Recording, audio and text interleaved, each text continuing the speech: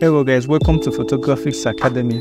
So in this tutorial, we're just going to run you through on how you can manipulate your rain background to a Christmas background, okay? How you can add trees, add Christmas trees, and add other things, okay? And the good news is that we're giving all this that we use in this tutorial for free, okay? Totally for free, but we just have to watch to the end to get the password, okay? The password is there. Watch to the end to get the password, okay? But please don't forget to subscribe to our channel and turn on your notification to always get notified each time we drop a new video. Please don't forget to watch till the end, okay? Don't come to our DM and be saying that you have not seen the password. The password is there, trust me.